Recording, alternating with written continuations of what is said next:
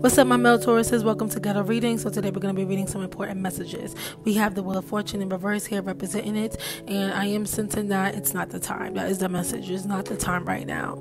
Okay, it's not the time to do things, act impulsive, or to spin your luck. Okay, it's not good. Okay, I'm sensing a lot of you guys want to take action in something that isn't called for. That could wind you up in jail, dead, or reputation fucked. So be very careful about what you do, male Tauruses. I have here the Ace of Wands in reverse. Spirit is telling you not to go there, not to take it up there, not to act all crazy and indulge in activities. A few of you want to buy a gun for something. Don't buy this gun. Don't purchase anything that is going to lead you as a target, okay? Because then we have the Eight of Swords here.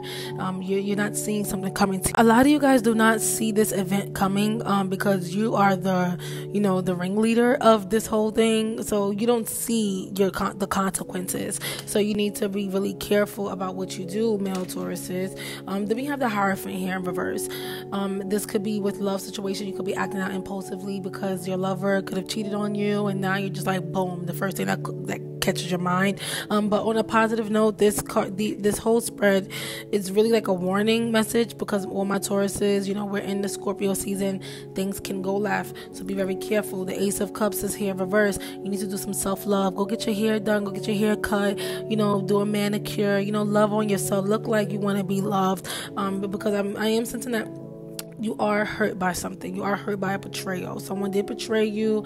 Someone is betraying you behind your back currently. So the people that you think that are really close to you, you just cut them off really quickly.